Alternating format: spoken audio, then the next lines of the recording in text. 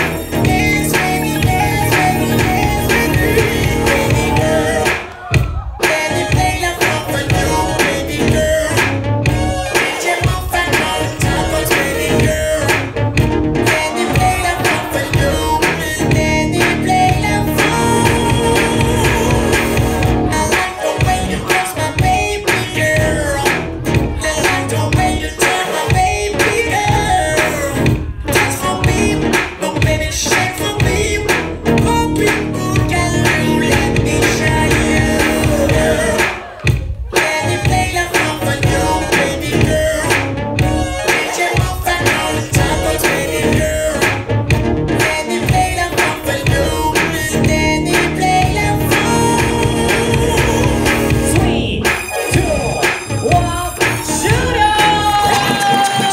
両チームに拍手してありがとう。沖縄製同士の対決、このジャステブジャパン2016、このポップサイドの決勝戦、この決勝戦にふさわしい踊りを見せてくれました。ありがとう。さて、では早速ですが、このラストバトル、ジャッジの方お願いいたします。それでは参りましょう。ポップサイドファイナルバトル、テンポラリー VS ブドゥー社の戦い、勝ち上がり、日本代表となるのはどっち？ 3、2、1、ジャッジ。オーライ、こちら分かれましたが、3対2ということで、テンポラリー